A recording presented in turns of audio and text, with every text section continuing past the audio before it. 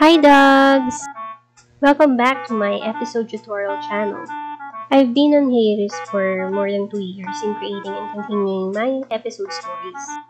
I've decided to be renewed and refreshed by recreating a decent episode interactive tutorials for you dogs. By this, I will remember how things work here in episodes, especially those advanced directing tutorials that I've posted here years back. So let's start the introduction by discussing of what Episode Interactive is about and why I enjoyed staying here in this platform. Episode Interactive for me is an interactive gaming app that lets you create your own stories and be creative in your most extensive way possible. Find Episode Interactive as a really complicated platform for you should firstly know how things work on episode before starting your own stories. So let's start by logging in with your account. You can log in using your Google or Facebook account. I've registered using my Google account for it is the most accessible for my other accounts. Since this is an interactive app, you should already have an outline for your story. So let's start by adding a title to our story. You should think and remember that the title should be relevant and connected to the plot of your stories. And since this is a tutorial channel, I'll use Curlytop's tutorial as my title. After encoding the title, you will be redirected to managing your own stories. When you reach that page, episode will let you choose what kind of style you want to use for your episode stories.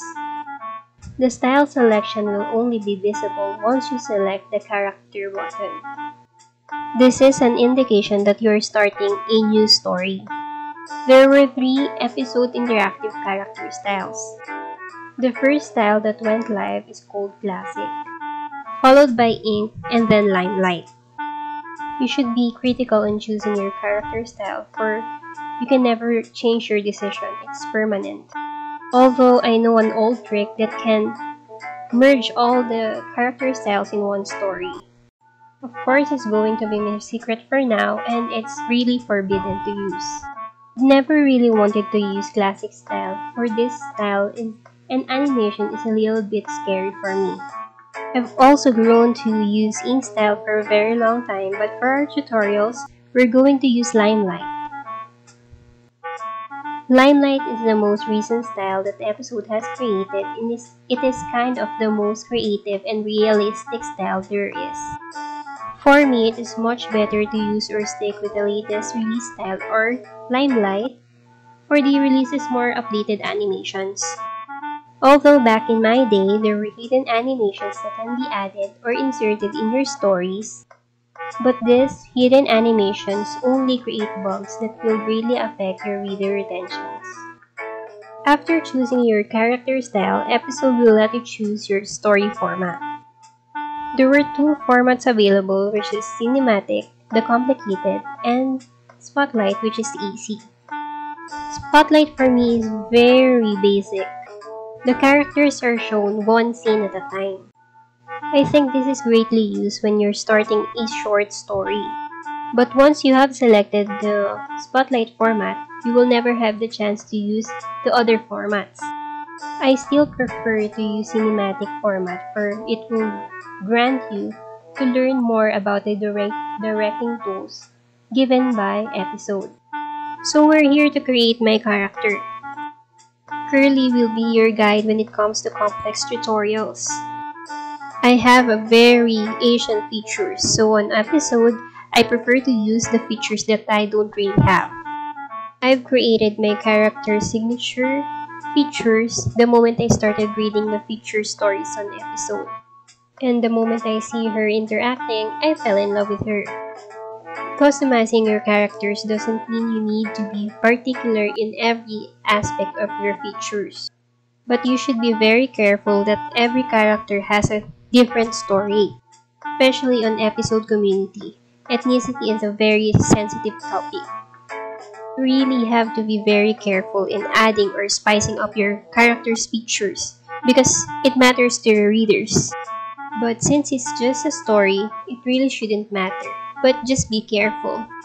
The things you need in creating an interactive story are already provided in the website. You can just start by familiarizing yourself on what episode offers on their page. So let's start our new episode. So this is the script page that you will be working on when you started to create your story. The things in it will be emphasized onto the following tutorial video. So the basic things that are needed to be included here in the script page are the scene page, animations, props, characters, outfits, backgrounds, overlays, weather effects, text effects, filters, and sounds. You should never forget about the dialogues and the story flow. We'll be going to discuss those on a separate video. It's really fun to create stories here on episode. It's hard at first, but once you learn the basics, you're free to go. It's really fun to experiment different directing patterns. I'm very much excited for me to see you grow in this community. I'm really very happy to know that you wanted to start from the scratch.